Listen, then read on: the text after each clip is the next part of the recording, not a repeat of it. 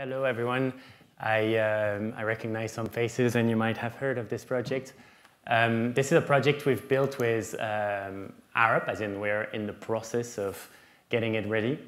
And indeed, future of construction, because RepRap got really excited by the idea of using digital fabrication at a scale that was unprecedented. So instead of 3D printing or reinventing materials using compressive arms, robotic arms that we call in series, we thought that using parallel robotics, which is when all the lines are basically defined straight ahead with the code, would be much more kind of easy to use, cheap, and convenient for construction scale buildings. So I'm going to take you through the journey of making this happen. It's, I'm not a robotics expert. I come from the world of 3D printing and digital fabrication. In fact, I have a fab lab of my own. So I'm going to explain a bit why we came to that and where we are at now. I've been pitching for this project to RepRap, which is a big firm that you might all know. And especially Francis Archer, who was extremely supportive. Our team had to evolve. We now hired people that are in robotics, including astrophysicists, trainings, and things like this. So it's kind of interesting to see that instead of just remaining as an architect, I would say an office that explores that type of technology has to break walls. And in many ways, I've always seen this through our journey and through the use of digital tools, not just the fabrication, but the software that is needed to generate these geometries. So I'll take you through a couple of our projects in which we had to do that process and what led us to really switch to such a technology. This is our printer. It's quite big. It's not necessarily big enough to do buildings, but it allowed us to explore things like custom, what we call G-code. G-code is the way that you send information to a 3D printer. Some 3D printers don't have this. They might hide it from you, but basically an X, Y, Z, and an E value is what allows you to control your printer. So we're extruding plastic through a little tube that heats up, and we're sending a very easy information. So if you have control of that information, you can do things that are a bit unusual. You can accelerate while you print, you can extrude more, over-extrude, under-extrude, and get things that are a bit more exciting out of your printer than just a representation of a model. This is the typical interface, so we called it Silkworm with the friends with who we did this. Adam Holloway mostly, I'm going to credit him. But this is the G-code that you'll have, so X, Y, Z, and E. And so you plug in these, and then it outputs that, and you just put this straight away into your printer. So how to achieve large-scale stuff? It's always a struggle when you come from schools like the AA, like me, where we were taught how to use digital fabrication and fab labs, but we're always confronting reality. We're always in between the realm of fiction and reality. Now, I've always tried to make it real, and although sure, I might bluff a bit sometimes, I'm always confronted by the delivery of these projects. This is a project. I'm quite lucky to have clients that are a bit open-minded. This is a client coming and saying, I want to 3D print food, and I want a restaurant for it. And so we started developing furnitures with him. And that furniture is interesting because we had to use our printer, which can only do 1 kilogram of plastic. And therefore, all our geometries were generated in the parametric model in order to output exactly the requirements of the printer. So we were printing the food. The technology is starting to sprawl in areas that I could not expect. And then he was invited to do a bigger restaurant in Dubai and so on. And so we tried to modularize our small printer, really to keep things within the bounds of our printer, which is slightly big, but still not to the scale of a building. So we continued exploring how we could scale up. We just received a monster of a printer, which is called a WASP 3MT. And therefore, we can section things off and print them. In this case, this is called a differential growth, is when you add curvature towards the edge faster than in the middle. So you have all these curls. and therefore the prints are quite efficient, but it's still segmented and will be printed in chunk, and mostly it'll be printed in plastic, which is not very fire safe and won't let you build big things necessarily. Other projects that we've worked on was another use of digital fabrication, in this case a laser cutter. This is the Brewer-Happold headquarters on Newman Street, and this is a central piece that they commissioned us called the Wooden Wave. Now this is using another side of, let's say, the maker's revolution, in which people develop open source techniques. This is called a Lattice Hinge, you might have heard of it. And in this case, if you combine this with your parametric tools, you can actually control the curvature of wood. By controlling the curvature of wood, you can create three-dimensional geometries from two-dimensional cuts. Now, after having done a lot of digital fabrication, I thought, okay, well, we go to the desert every year. This is called the Burning Man Festival. Maybe some of you have been. Linked to the Silicon Valley, they love it there. They send their Google and Facebook employees. So last year we did this. This is called Tangential Dream. And it was the idea of not using digital fabrication, just using the logic of the computer to arrange off-the-shelf timber. So off-the-shelf timber, 2x4, 2x2, 4x4, you're all familiar with it, dimensional lumber, they call it in America. And to organize it according to a matrix of values that would get off our parametric software, namely Grasshopper. And so the only thing that varies here really is the spacers in between the planks. And those spacers are basically cut from a manual matrix and a circular saw. So what we could do is use standard wood. So the entire project in terms of wood costed $3,000, which is not much compared to our previous projects where we laser cut and so on. And so with the symmetrical aspect to it, with some clever people that came to help us, we could build an entire structure that would cost very little. But we couldn't use digital fabrication because they're too thick, they're too big members, and there's always these constraints. And so extrapolating from there, since it was so cheap and easy to build, we thought, well, okay, well, let's go a bit bigger and so on in order to do the temple at Burning Man, which is the biggest structure there.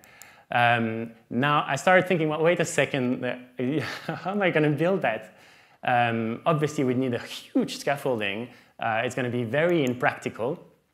And in the meantime, we were working on this with an architect called Hennigan Peng and Francis Archer, which is how I met him. This is the memorial for the Holocaust. There was a competition recently to build this, and they're going to announce the result very soon. Hopefully this one will win, but we never know.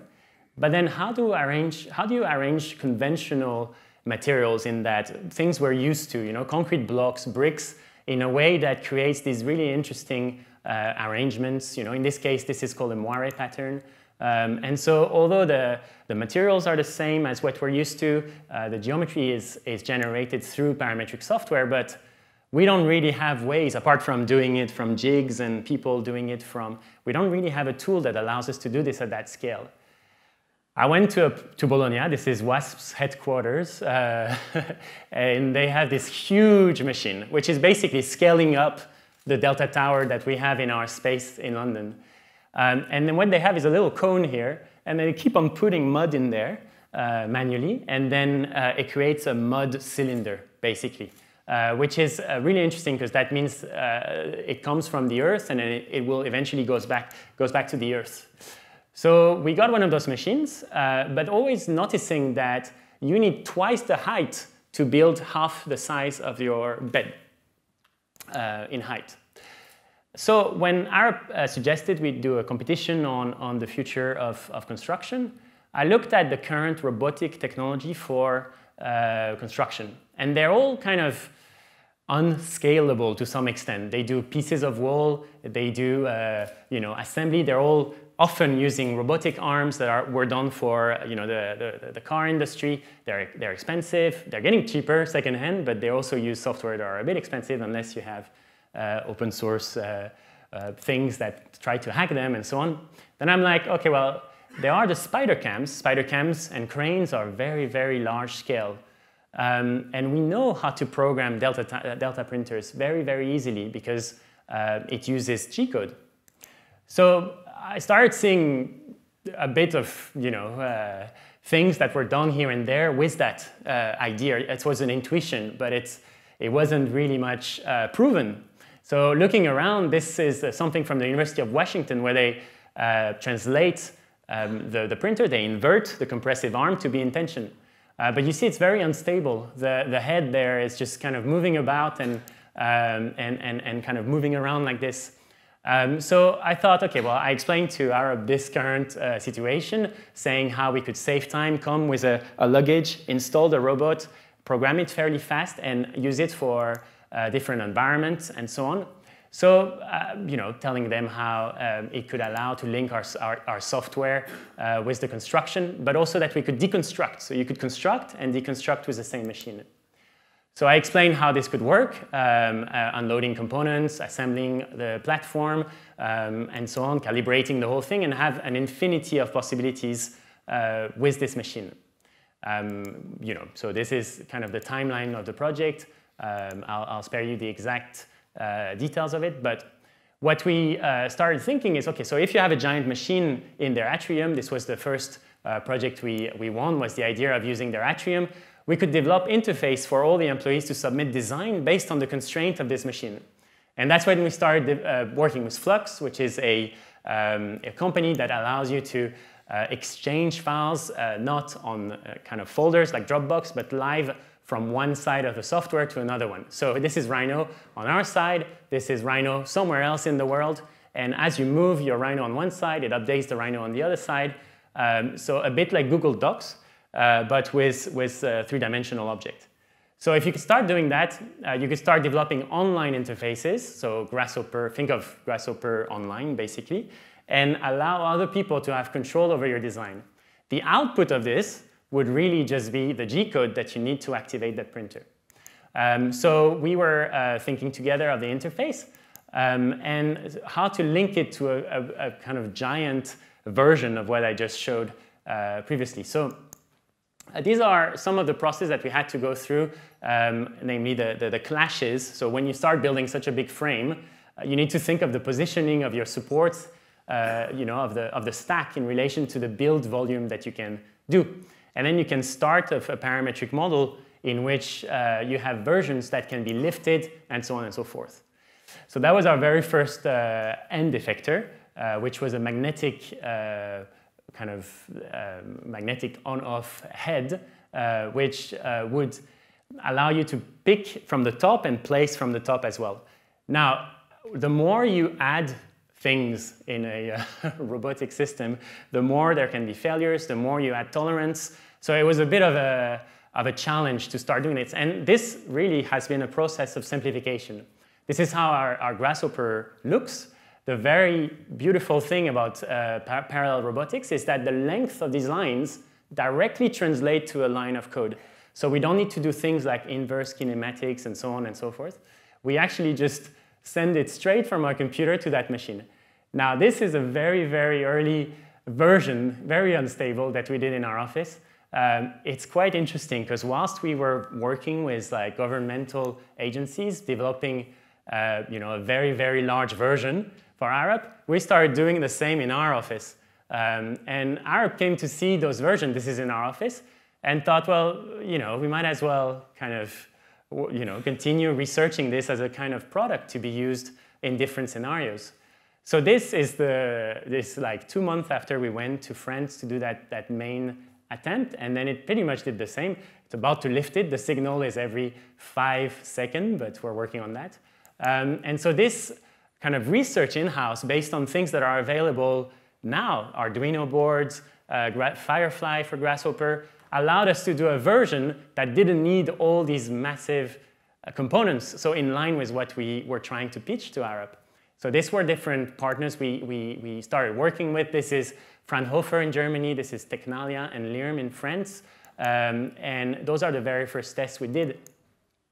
Now their software is not very, you know, user-friendly in this case. It's straight from Visual Studio. You have X, Y, Z coordinate, and they don't have a representational element. They cannot, for example, draw something and the robot does it.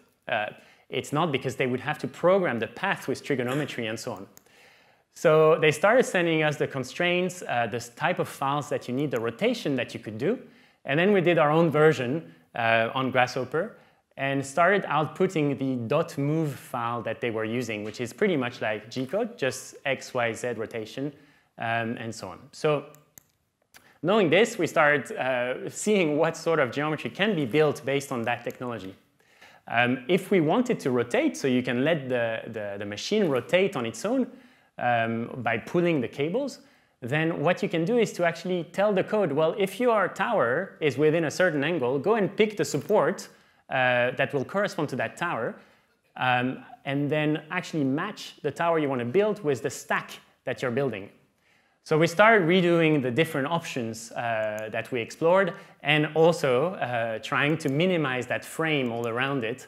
You'll see it wasn't necessarily a success because it actually went to that, and then the clashes were kind of getting a bit extreme. So we were thinking, well, instead of a stack, we could use another tower. So build from one design to the next. So that instead of building a stack and a tower, you'd have two designs, and it would dance between the designs. Throughout the whole process, Francis Archer, the creative engineer, would keep on sending us picture of his Jenga kit and sending us different versions. He was very inspired about the type of structures you could do and said, I don't believe in parametric design. I think that actually you should let people free to do what they want, and your software should recognize the parametric model from the freedom of people.